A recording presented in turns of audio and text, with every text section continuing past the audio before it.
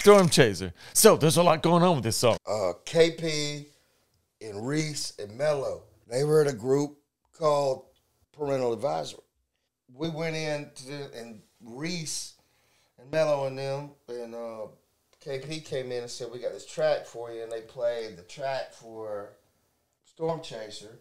And even though we didn't know it was Storm Chaser, and I don't know, back then I just yelled out Storm Chaser, and what does that mean? I run away from the light of day. You know, just I was just trying to be fucking, you know, kind of retarded and legendary.